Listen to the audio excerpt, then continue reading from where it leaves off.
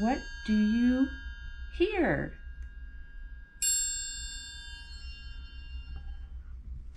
Use your sense of hearing. What is this? That's a hard one. Can you guess what this is? How about this?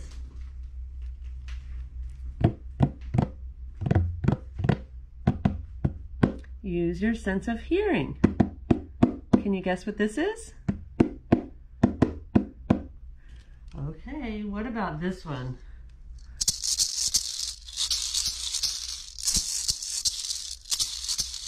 Can you use your sense of hearing? Excellent! Our 5 senses.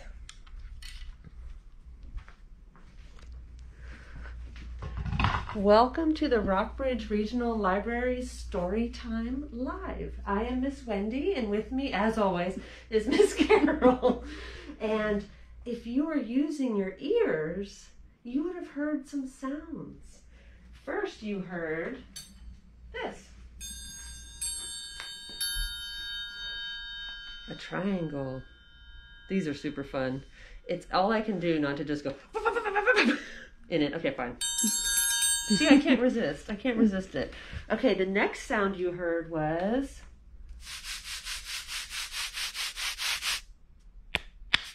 sandpaper rubbing together.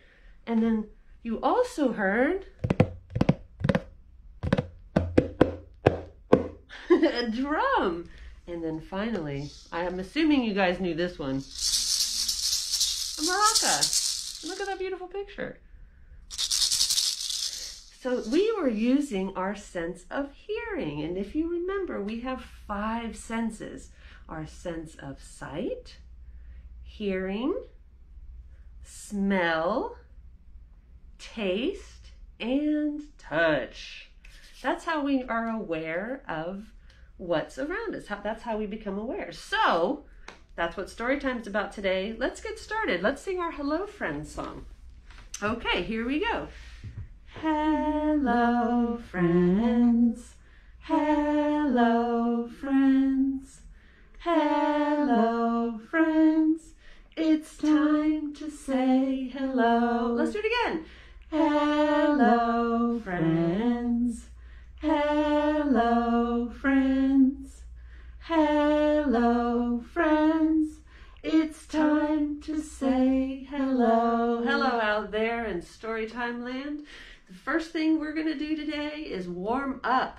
And you know I got to make my feet wake up. Here we go. But I'm going to see if I can think of other things to wake up that involve my senses. So I know we can't wiggle our ears, but we can wiggle our head. So we're going to wake up our head.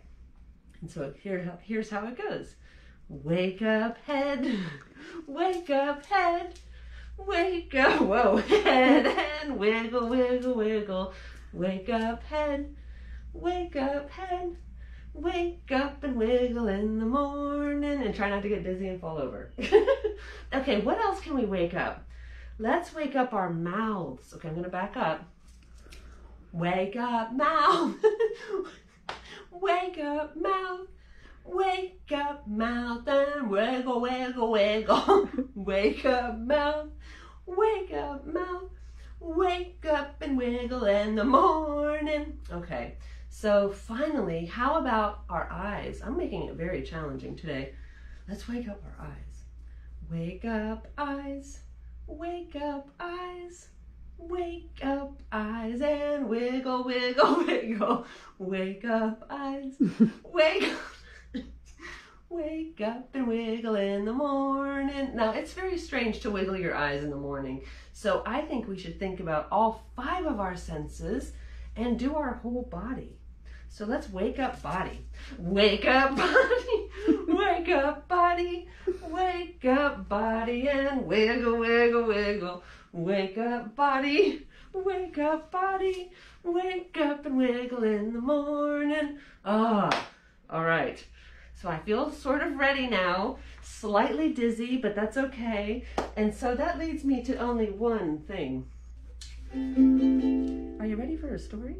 Now, Miss Carol, I brought your ukulele because I think it's super helpful when you play with me. So do you mind if I put this down? Oh, I keep forgetting it. Well, I thought let's just keep one in here for you.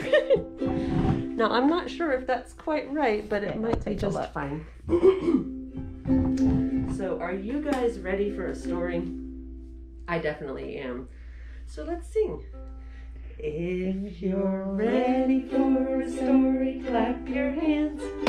If you're ready for a story, clap your hands. If you're ready for a story, if you're ready for a story, if you're ready for a story, clap your hands. If you're ready for a story, stomp your feet. If you're ready for a story, stomp your feet. If you're ready for a story, if you're ready for a story, if you're ready for a story, stomp your feet. All right, now we're going to get ready to sit real still.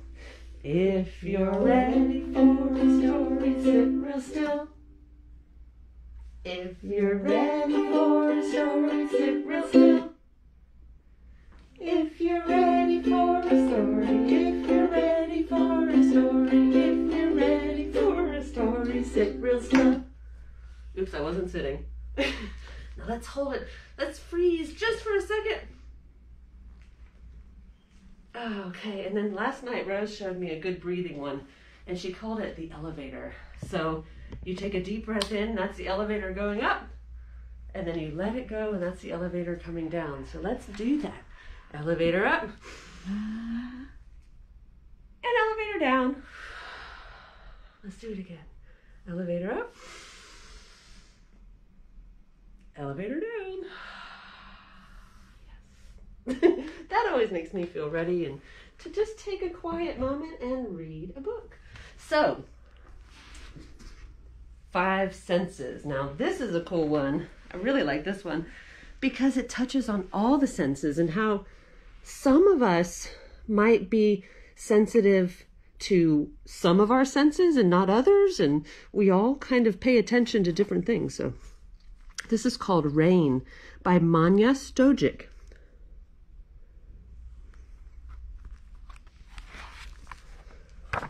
Rain.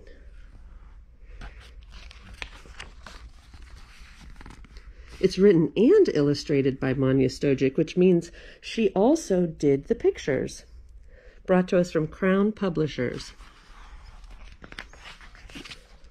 It was hot. Everything was hot and dry. The red soil was hot and dry and cracked.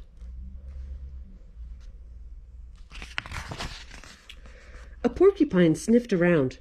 "It's time," she whispered. "The rain is coming. I can smell it. I must tell the zebras."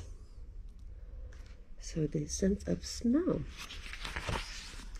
Lightning flashed. "The rain is coming," said the zebras. "Porcupine can smell it. We can see it. We must tell the baboons."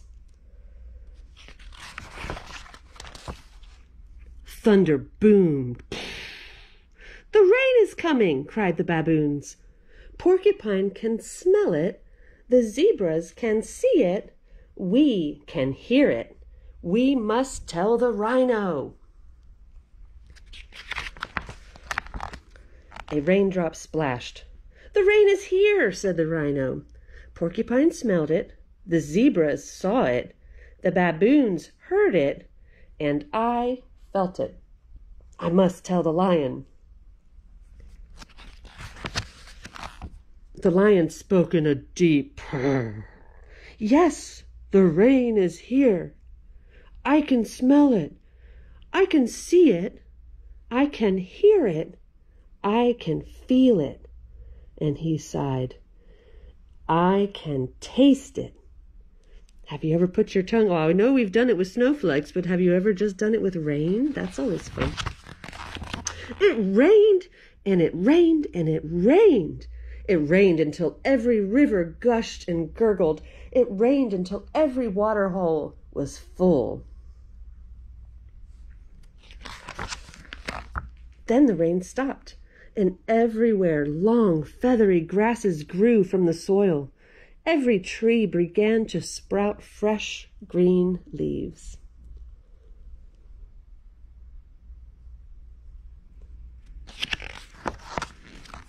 I can't taste the rain now, purred the lion, but I can enjoy the shade of these big green leaves. I can't feel the rain now, said the rhino, but I can lie in the cool, soft, squelchy mud.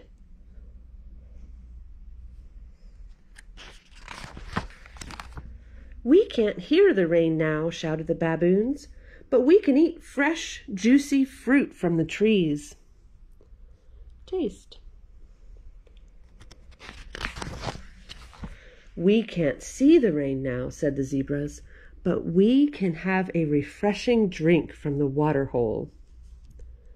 So they went from one sense to another. Seeing to tasting. I can't smell the rain now, whispered the porcupine, but I know that it will come back again when it's time.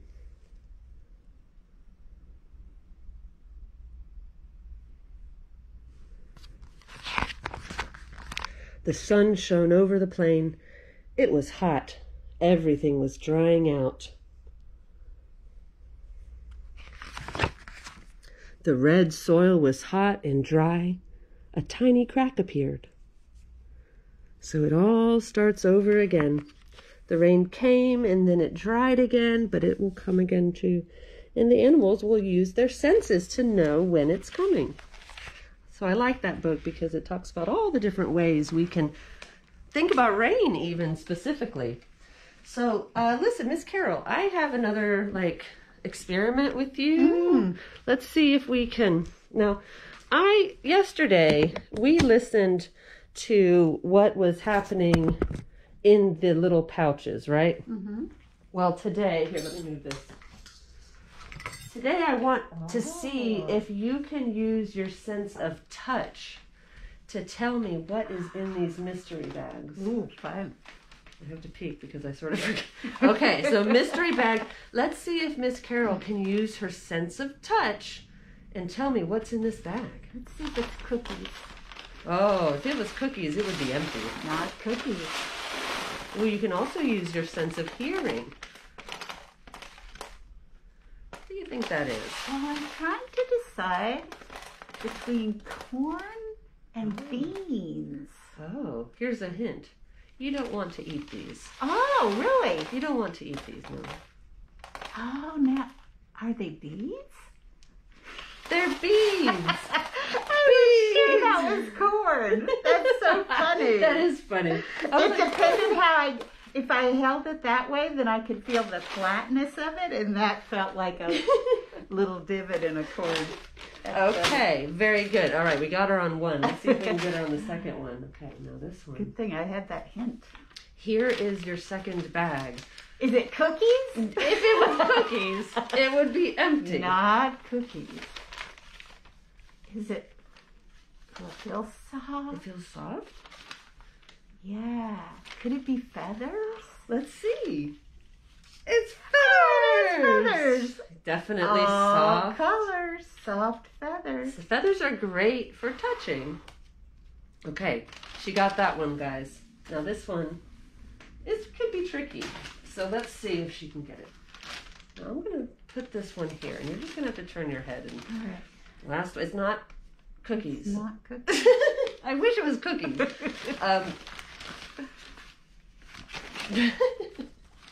Oh, no, they feel different from one another. Okay. That is interesting. So they don't all feel the same. Different sizes. Okay. Some are rough and some are smooth. You're using your sense of feeling. Oh, I can hear it. Nice. Sounds heavy. Yeah, and it is. It's not like the feathers. Feathers, okay. Right. I think it might be some kind of stones or rocks. Let's have a look. Oh, yeah. And they felt different because they are different. Oh, how cool is that? Different kinds of rocks. All right, so Miss Carol was using her sense. This is a bumpy fun, and look at that. This one's super smooth and this one's kind of medium smooth. Nice. And then that one's bumpy. You picked 3 really good ones that were very different. Yeah, they are really This is a fun game you can play at home with all kinds of things. You can try to get your little brother or sister to guess what's in the bag, or your parent or caregiver. So it's fun to play with your senses. You can also turn off the lights and use your ears. You can close your eyes and take a bite of something. There's all kinds of things we can do. So I have another book. Now this one is...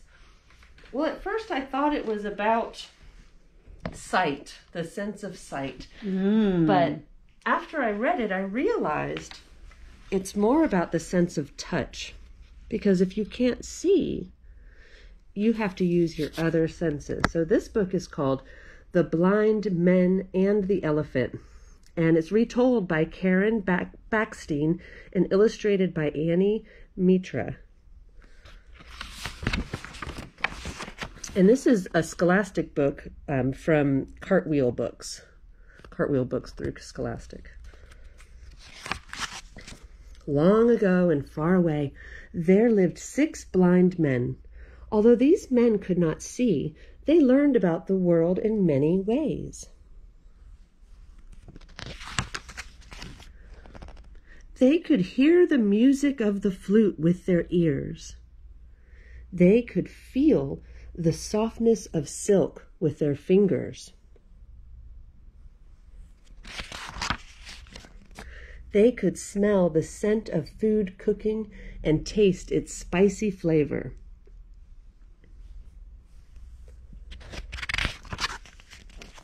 Together they took care of their home, and they were very happy. Then one day the blind men heard some exciting news. The prince had received a new elephant at his palace.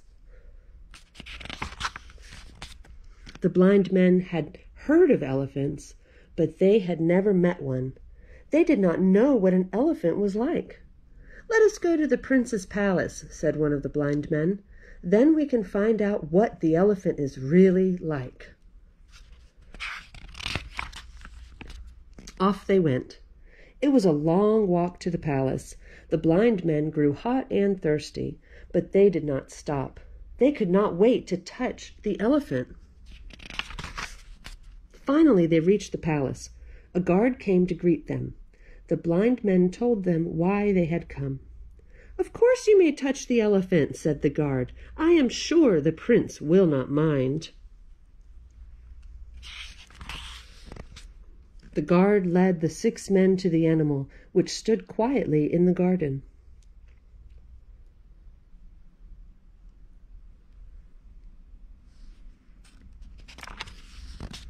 The first blind man touched the elephant's side. "It is strong and wide," he thought. "I think an elephant is like a wall." The second blind man touched the elephant's long, round trunk. "Oh, it is just like a snake," he decided. The third man grabbed the elephant's smooth ivory tusk. "Why, an elephant is as sharp as a spear." The fourth man held the elephant's leg. He thought it was as round and firm as a tree. The fifth blind man held the elephant's ear. The ear was very, very big. The elephant flapped it gently. The fifth man laughed. "It's just like a fan." The sixth blind man touched the animal's long, thin tail. "The elephant is like a rope," he thought. Interesting. By now it was midday. The sun burned hot in the sky. The guard took the 6 men over to a tall, shady tree. "Why don't you rest here?" he said. "I will bring you some water." While they waited, the 6 blind men talked about the elephant. "No one told me that the elephant is like a wall," said the first man. "A wall?" said the second man. "Oh no, it's like a snake." The third man shook his head. An elephant is clearly like a spear. What? Said the fourth man. An elephant is like a tree. The fifth man started to shout, a wall? A snake? A spear? A tree? You are all wrong. An elephant is like a fan. No, it is like a rope, yelled the sixth blind man. The sound of angry voices filled the garden. It was the sound of 6 blind men fighting about the elephant. A wall, a snake, a spear, a tree, a fan, a rope. All the noise woke the prince. He had been taking his midday nap. Quiet, he shouted. I'm trying to sleep. We are sorry, said the first blind man, but we cannot agree on what an elephant is like. We each touch the same animal, but to each of us the animal is completely different. The prince spoke gently. The elephant is a very large animal. Its side is like a wall. Its trunk is like a snake.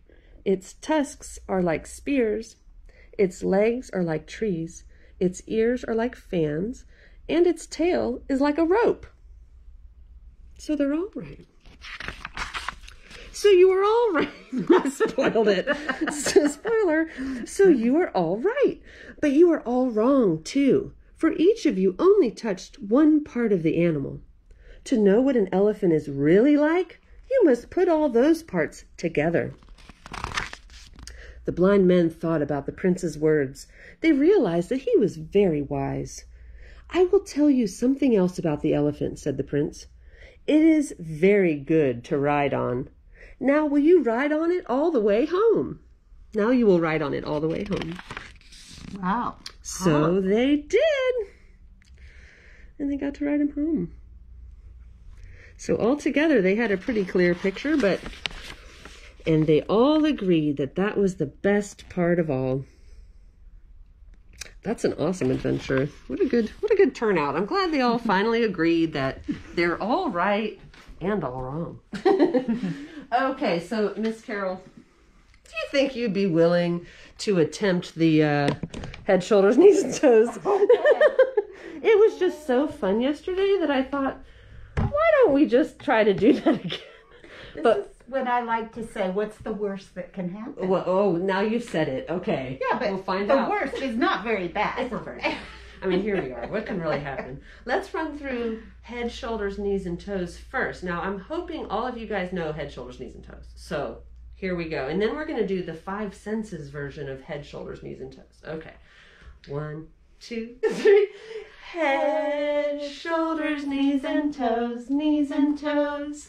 Head, shoulders, knees, and toes, knees, and toes, and eyes, and ears, and mouth, and nose.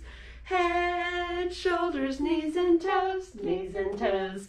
Okay, so the way we do the senses one is see, smell, touch, hear, taste, touch, hear, taste. Okay, so you guys ready? Let's just see, hear, touch, wait, sorry. That's it. See, smell, touch, hear, taste. Okay. We're just going to do the best we can. You can also just do this and it's fine. Okay. 1, 2, 3. See, smell, touch, hear, taste, touch, hear, taste. See, smell, touch, hear, taste, touch, hear, taste, and eyes and ears and mouth and nose. See, smell, touch, hear, taste, touch, hear, taste. Yay! All right, good job. Good job. Now that we've got that down, we'll probably never do it again. So, well, maybe we will. Because I think we're getting better. I mean, we're improving. Practice makes perfect. Okay, so I have one more book. Now, I was reading this book, and I thought, well, no, I don't know. Could this be a 5 senses book? But then I started telling Rose about it, and she said, Mama, bring that book home, because I want to read that book anyway. I wasn't planning on reading it, but then I read it to her, and she said, please, please, please, read this book tomorrow. And I said, well, how does it relate to the 5 senses? And so she said, well, sound, of course. Sound. Okay, so this book is about your sense of sound. And this is George. The book is called Bark, George, by Jules Feiffer.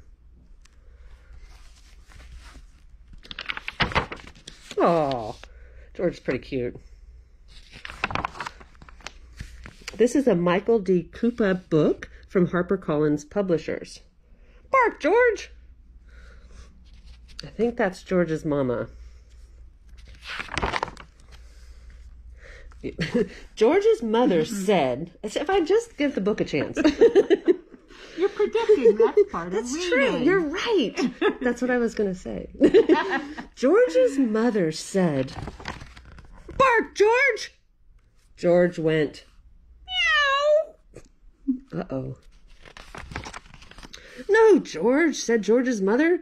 Cats go meow. Dogs go arf. Now bark, George. George went, quack, quack. He quacked. No, George, said George's mother. Ducks go quack, quack. Dogs go arf. Now bark, George. George went, oink.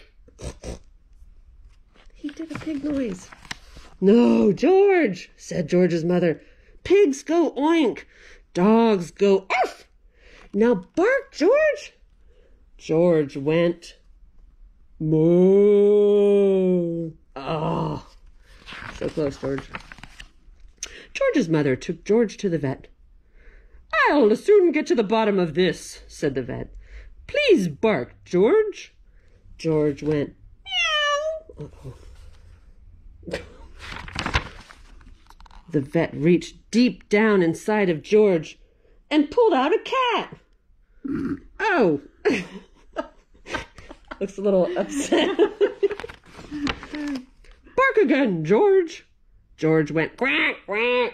The vet reached deep, deep down inside George and pulled out a duck. Oh. This would explain it. Bark again, George. George went oink. The vet reached deep, deep, deep down inside of George and pulled out a pig. The pig is slightly horrified too. Bark again, George. George went moo. The vet put on his longest latex glove. Then he reached deep, deep, deep, deep, deep, deep, deep, deep, deep, deep, deep, deep down inside of George. Oh, and pulled out a cow. Oh, goodness. Mom's just like having to fall over. Bark again, George. George went, arf! Yay! He did it. George's mother was so thrilled that she kissed the vet, and the cat, and the duck, and the pig, and the cow. She was very happy. We figured this out. On the way home, she wanted to show George off to everyone on the street. So she said, bark, George! And George went, hello! So what is it? Oh, no. Uh-oh. Turn around and go right back to the vet. Okay, guys, I'm going to blame this one on Rose. So, I don't really know what the moral of the story is other than you just stick to dog food. Just stick to dog food. It's okay. Okay, yeah. So, it is Thursday, and we will be back again next Wednesday at 10:30. I do want to let everybody know there are still Storytime pouches. If you'd like to enjoy one of these with us at Storytime, just let me know, and I will happily put one of these on hold for you outside, out at the front of the library, with rhythm sticks and a scarf and an egg shaker. So, but before we finish, we gotta sing our hand washing song. Okay, let's do our tops and bottoms. Tops and bottoms, in between, rub them all together, now they're clean. squeaky clean. Again. Tops and bottoms, in between, in between. Rub them all together, now they're clean, squeaky clean. Excellent, now we're ready and clean. But until next week, I'm just gonna have to say, see ya later, alligator. In a while, crocodile. Give a hug, ladybug. Blow a kiss, jellyfish. See ya soon, big baboon. Out the door, dinosaur. Take care, polar bear. Wave goodbye, butterfly. I'll see you next Wednesday, friends. Have a great weekend. Bye.